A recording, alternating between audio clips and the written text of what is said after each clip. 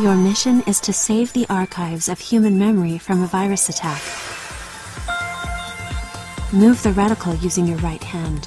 The lock-on laser will automatically lock on when the reticle passes over a target.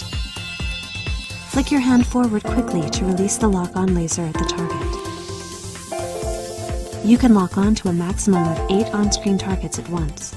A score bonus is awarded for successfully releasing the shot when 8 targets are locked on. Additional score bonuses are awarded for releasing the shot to the beat of the music. Move your left hand to fire the Tracer, an effective rapid-fire weapon. The Tracer is effective against purple targets.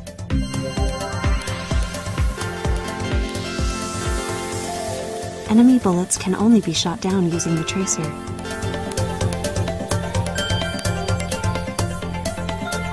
Raise both hands above your head to activate Euphoria, which has a powerful but short effect on viruses. The future is in your hands.